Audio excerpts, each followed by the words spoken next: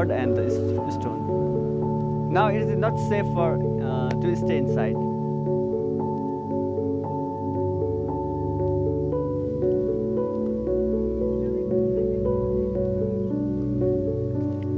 Yeah, you can see the reconstruction.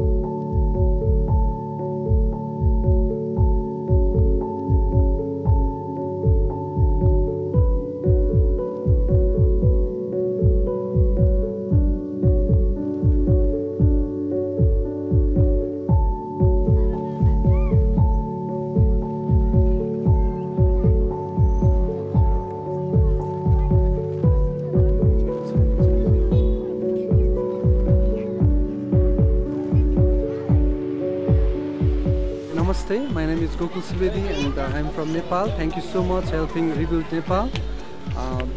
Your help is being used for the traumatized children. We try to heal them, we try to counsel them. Through art, they will reflect their emotions. If they have traumatized, if they have some mental problems, that can be reflected in art through very natural process, They're just free, yeah, whatever they like, they can draw it. So, and we hope that will reflect their status of mental health.